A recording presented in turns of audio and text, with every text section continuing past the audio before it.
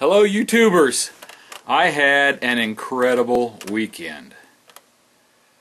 If you watched my video where I was showing my gun cleaning table and gunsmithing table, there was a knife laying there. I decided after watching Ricky Wallace and BC Truck making knives, and this knife has been laying around for so long, it was time for me to get on it. And I was just kind of got anxious to do it. So I took it out in the shop and I worked and worked and worked and worked on it. And then I realized I need to go over to Menards and get some epoxy. So I ran over there, and if you remember that post vise stand I made, that was for a friend of mine who's a custom knife maker, and he's wanting to get into some blacksmithing stuff. So I call him up and ask him what, his advice on what to get for the epoxy, and he says, come over to my place and we'll do it. Well, I'd never been to his shop, so I jumped at the chance and went over there. And I had already fit the scales, flattened them out, and I've done a video on all this, but I lost a whole bunch of it. I don't know what happened. So I'm trying to do a video, and it ended up like 45-50 minutes long, an hour long, and I'm going to chop it down into different sections of the knife building because that's just too long of a video to put anyone through. We've got my knife done, the one I was building. Well, he surprised me when I went over there, and he had made a custom knife for me. And then I did a video of it, and he's telling you about it. But I'll give you a quick look here.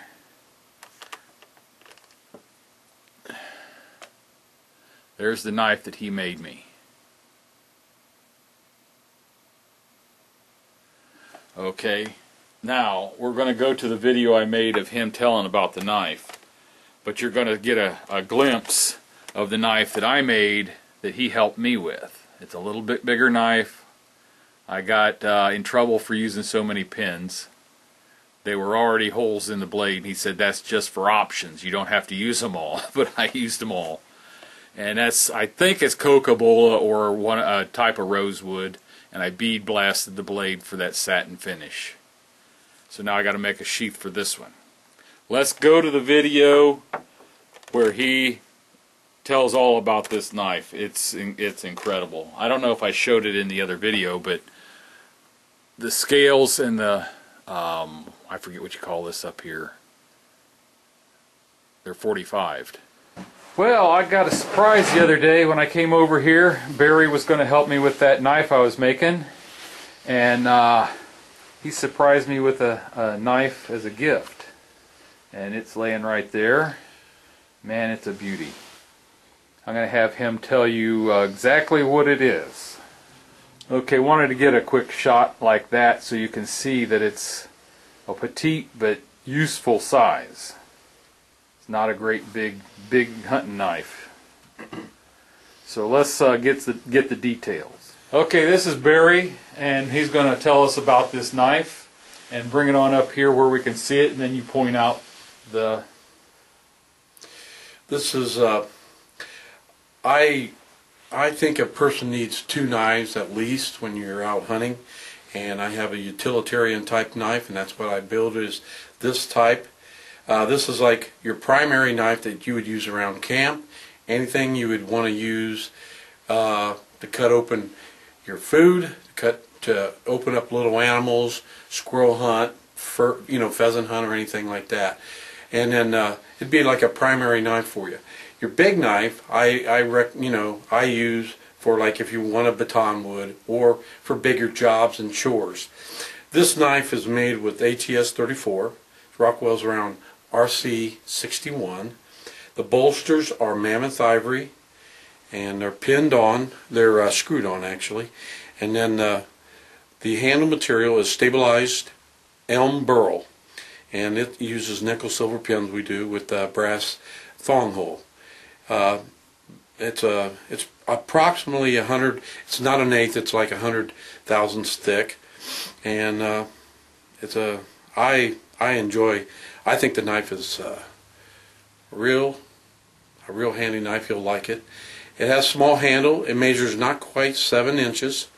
So and a lot of times I recommend that we put them on a belt and we have a horizontal sheath so that it's not in your way. You don't even know you have it on. You can wear a weapon. It doesn't hang down. And you can hang it down. It just depends on how we build the sheath for you and for the knife. But I was talking to Steve and telling him, and he's seen mine, and I enjoy wearing it that way, and it doesn't get in your way, and you'd be surprised how nice it is to wear. And as like on a bigger knife, the knife sheath hangs down. It's cumbersome, and we just kind of build some sheaths with the knives that are at an angle, like a side kind of holster, or horizontal. And I can make traditional ones, whatever the people like. But I hope Steve enjoys this. I told him you can use it as a neck knife or anything. But we both talked. We both said this is probably not a neck knife. It's more like a small bird knife, utilitarian knife. Thanks. I really appreciate the knife, and man, it is beautiful. Let me get it over here in the light a little better. I don't know if it's going to work. Get it up here real close. The mammoth ivory, the nickel silver pins, nickel silver pins, and the brass and the blade shape. I'm going to make a sheath for it that'll go on my left side horizontal, so I can reach over with my right hand and pull it out. That's the plan. Hey, Barry put me to work on my own knife here. He's making me work on it now. But he brought out a couple knives to show me. This is one he took to Colorado elk hunting. Yep. Bow hunting. Yeah. It's kind of like a neck knife, but he put it in a sheath that goes sideways on your belt, and it's another beauty. You're not going to be able to tell the quality with my crappy camera, but it's just a nice little knife, nice size. And then here's one that he's working on. He kind of dinged it up so it looked like it was flint steel knife, and he'll put some stag handles on it. And here's one that's done. And is this one you took hunting, or is this? No, this is just done for sale. Is Got that Mocha May, and then that's ivory, and that's stag. so that's called Mocha May. Yeah, Mocha May. Yep. It's soft metals, copper, brass, nickels, tins. Okay, it's like a Damascus with soft metals. Yes. And then it's got a thin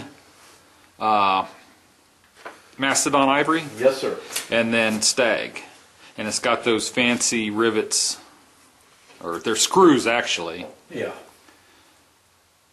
You can take the handle off and do whatever, put different handles on, or they But get damaged. the wood to metal fit. I mean, you can't tell they're two different things or three different things. They fit so well.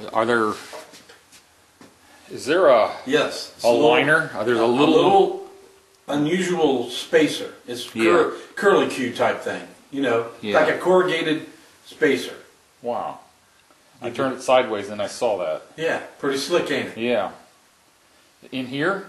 No, it's not It's in there. just there. Just in that side part. On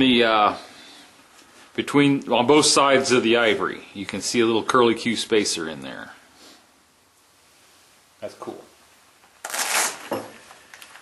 That's the little things that add up to, Yeah. That's what tacks on the bucks.